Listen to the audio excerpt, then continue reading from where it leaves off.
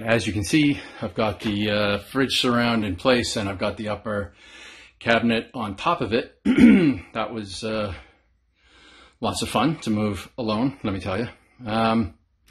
Unfortunately, somewhere, something got very badly messed up. So when I measured and planned, I had measured for 3 centimeter or 1 inch gap between the top of the cupboard and the ceiling, and you can see that that's not there, which becomes important when we're dealing with the bulkheads because they simply won't fit. 3/4 of an inch has to come off here. Again, not that hard, but not something that I wanted to be goofing around with at this stage of the process. But that's where we are. I'm tuckered. Lifting this thing up was not fun. So I'm going to leave it where it is for tonight.